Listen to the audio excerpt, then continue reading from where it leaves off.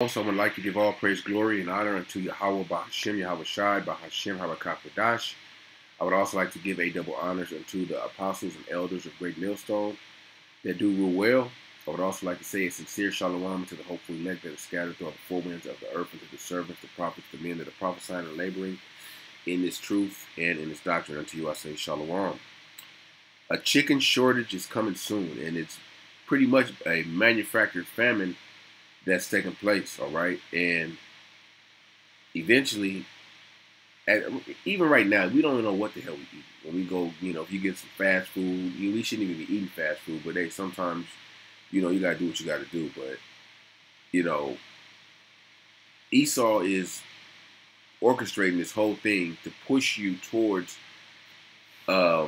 these lab-grown meats, all right? And recently, last week, or May 30th, you had, in the same week, you had massive, on this one, you had a fire breakout at an Illinois farming house, which killed over 1 million chickens. And then, within, I think, a few days before, a day before, more than 4 million chickens have been killed in Iowa after officials detect bird flu on farm. All right, and they're saying this bird flu, I think it's the bird flu, was contaminating cows. All right, so therefore, you're going to have a shortage in chicken, a shortage in beef, and therefore Esau is going to come with their solution. All right, which is this right here: USDA approves sale of lab-grown meat from 2 companies, both backed by Bill Gates. All right, the devil has their hands in all of this shit. All right, all of this. All right, they give you the problem is reaction, problem reaction solution. All right, so the problem is, we don't have any more chickens. The chickens are died off or had to be killed off because of the bird flu. This factory apparently caught on fire mysteriously, and they couldn't put it out before they killed a million chickens. That's a lot of chickens. You think about it, 1 million chickens. All right. Now, like I said, 4 million were killed right here. So that the problem is we don't have any more chicken, but Esau comes with the solution. So if they could do, this appears to be beef, all right, which is, some bullshit. All right, don't think that they can't grab lab-grown chicken, all right?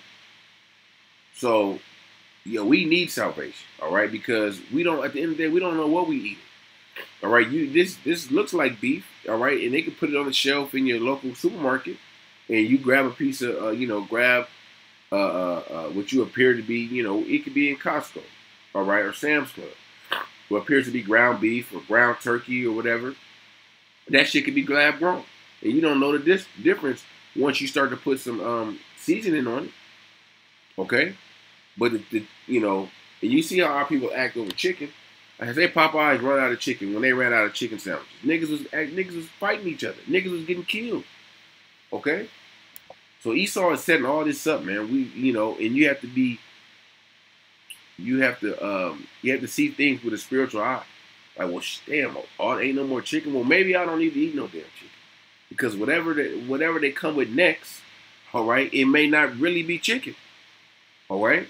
But hey, Esau is orchestrating this whole famine, but really it's the Most High, because this is nothing. There's nothing new under the sun. There's always been famines, all right. But this is going to be the famine of famines, all right. Once the Lord begins to really send these plagues upon Babylon.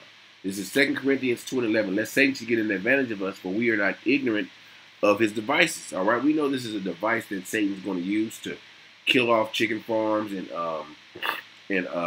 euthanize chickens and cattle because of the bird flu. Therefore, letting the people suffer a little bit, and of course you're going to have inflation. But the chicken that is available, all right, it's going to be skyrocket. Okay, the price. All right, so Esau is going to come with that solution. All right, which is this lab-grown meat. All right, but a famine has always been a part of a kingdom falling, all right, and it's really going to hit our people the hardest because we're the lowest, all right, we're the bottom. Matthew 24 and 6. 7. For nation shall rise against nation, and kingdom against kingdom. There shall be famine, and pestilence, and earthquakes in diverse places. Famine. All right, and that's just one. Famine is just one layer, excuse me, of prophecy.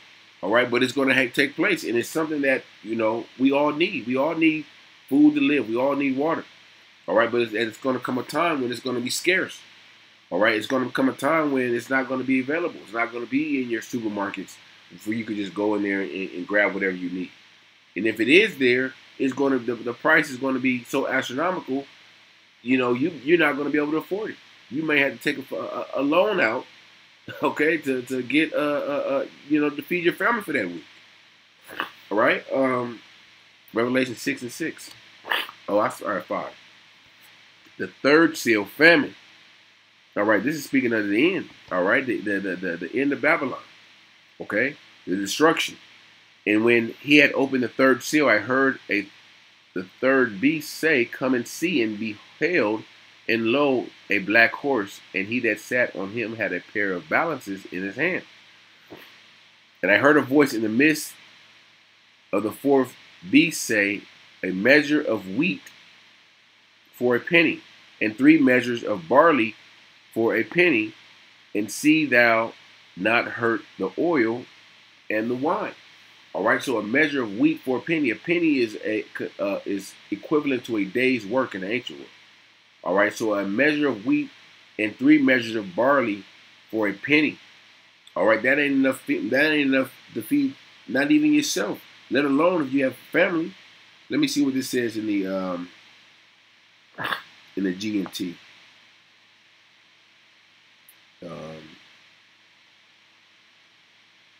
Here it is. I'll read in the GNT. I heard what this is. Revelation 6:6 in the GNT. I heard what sounded like a voice coming from among the 4 living creatures, which said, "A quart of wheat for a day's wage, and 3 quarts of barley for a day's wage." A day's wage. All right. So say whatever you work, say you make $20 at your job on an 8-hour shift. Okay, which is what, $200, right? That $200, even after taxes, all right, maybe 175 or something, 160, all right. That $160, $175 is only going to get you a meal, okay? That's all you're going to get with that, all right. And in a lot of instances, it's not just you. You have a wife, you have kids, all right. So this famine that's we're on the brink of is serious. Okay, that's why you better get right with the Lord. You better get right with the Heavenly Father so that you're covered in those times. The scripture says, "My servant shall eat, my servant shall drink." Let me go to Ezekiel 4.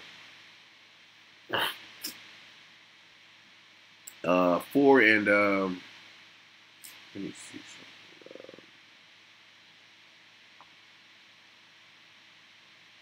I'll just read it from my phone. Ezekiel 4, and I'm going to start at 9. "Take thou also unto thee wheat and barley and beans and lentils and millets and finches, and put them in one vessel, and make thee bread thereof, according to the number of days that thou shalt lie upon thy side. 390 days shalt thou eat thereof. And thy meat which thou shalt eat shall be a weight 20 shekels a day. From time to time thou shalt eat it.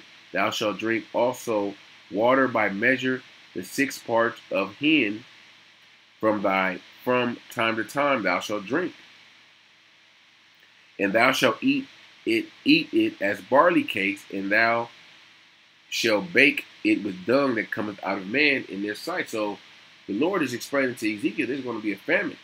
All right, and collect these grains, okay, and and telling them to drink in measure, all right, and he gave him to make barley cakes out of man's dung, okay, and the Lord said, "Even thus shall the children of Israel eat their defiled bread among the Gentiles, whether I will drive them," all right, and that's what we're doing to this day, because we know not to eat shellfish, and now we know not to eat shellfish, pork, catfish, these abominable foods, but Esau puts this shit in our food.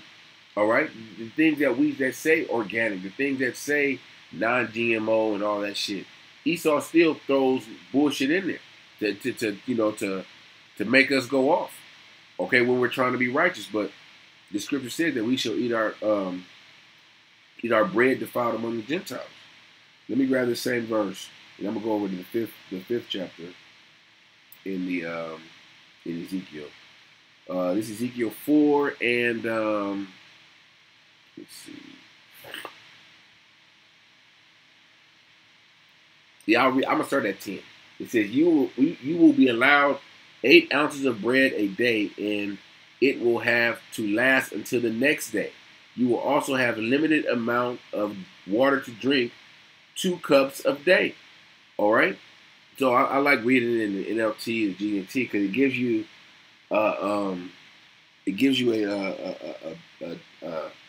a more vivid picture of the scripture sometimes.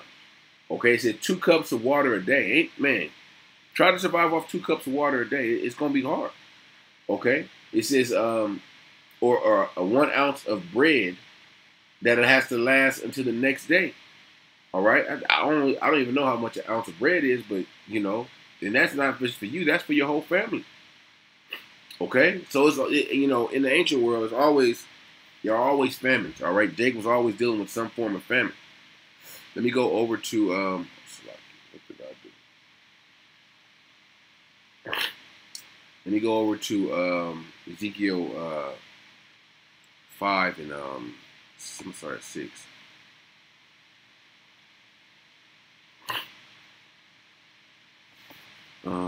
I'll start at 5. And thus saith the Lord power, this is Jerusalem. I have set in the midst of the nations and countries that are round about her.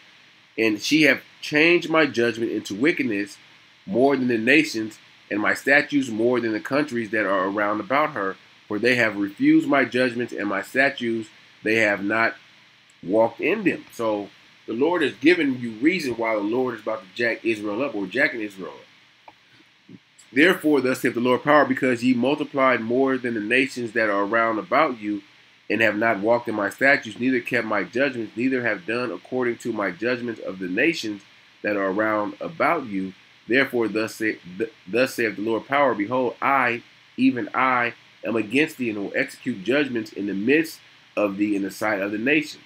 And I will do in thee that which I have not done, and whereunto I will not do any more the like, because of thine abominations. Therefore the fathers shall eat the sons in the midst of thee, and the sons shall eat their fathers, and I will execute judgment in thee, and the whole remnant of thee will I scatter in all the winds. It's going to be cannibalism. Wherefore, as I live, saith the Lord, surely because thou hast defiled my sanctuary, and with all thy detestable things, and with all thy abominations, therefore I will also diminish thee, neither shall my eye spare, neither shall I have any pity. A third part of thee shall die with pestilence and with famine, and they shall consume in the midst of thee, and the third part shall fall by the sword about thee, and I will scatter a third part into all the winds, and will draw out the sword after them. All right, the pestilence, the famine, the sword. Those are all judgments that's come from the Heavenly Father. In this case, I'm speaking of the famine. All right, the famine is going to come. All right, because of Israel's disobedience unto Yahawashi. I'll say Israel's continued disobedience. All right, because the time of repentance is now. The time for you to repent and turn to the Heavenly Father is now. All right, but will you Israelites do it? All right, when these plagues are begun to be sent, okay, when you see more factories going up in smoke, more chickens, cows, this livestock just being put to death. All right, will you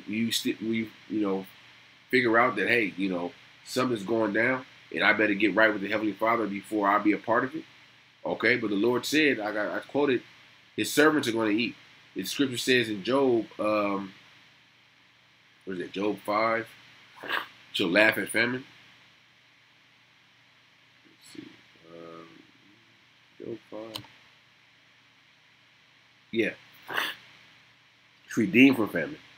Job 5 and 15. 16. Job 5 and 19. Slakia. He shall drive thee in 6 troubles, yea, in 7 there shall no evil touch thee. In famine he shall redeem thee from death, and in war from the power of the sword. Thou shalt be hid from the scourge of the tongue, neither shalt thou be afraid of destruction when it cometh. At destruction and famine thou shalt laugh. Yeah, it does say thou shalt laugh. Okay? Neither shalt thou be afraid of the beasts of the earth.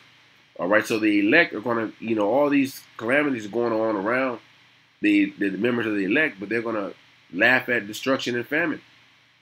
Okay? They're not going to be afraid of the beasts of the earth while the world is going to be bugging out.